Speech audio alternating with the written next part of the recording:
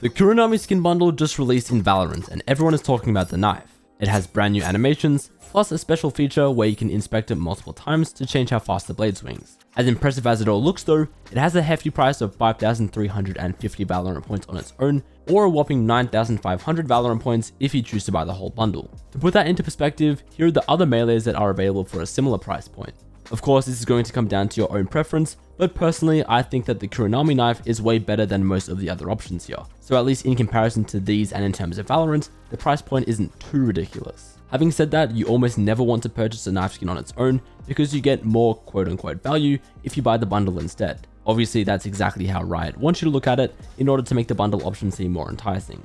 I'm not going to sit here and pretend that $100 isn't an insane amount to spend on some skins in a free-to-play game, but I do genuinely think that this bundle is some of the best work we've seen yet, and it is unique enough that you can make an argument for buying it. Like I said at the start of the video, all the animations for this melee are new and look amazing, whether you're just equipping it or spamming the inspect button. The sound design is incredible too.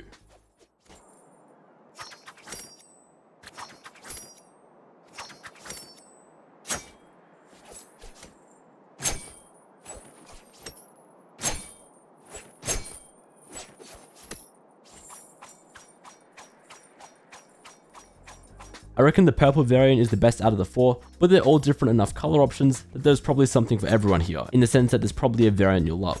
So overall, I'd say that the Kuronami knife is worth buying, assuming of course you have that sort of money to be throwing at Valorant. It is super expensive, but I still think it is better than anything else in the game, so when you look at it like that, you're getting your money's worth. That's just what I think though, and I'd love to hear your thoughts about this new knife skin and the bundle as a whole, whether or not it is reasonably priced, and if you're planning on buying it yourself.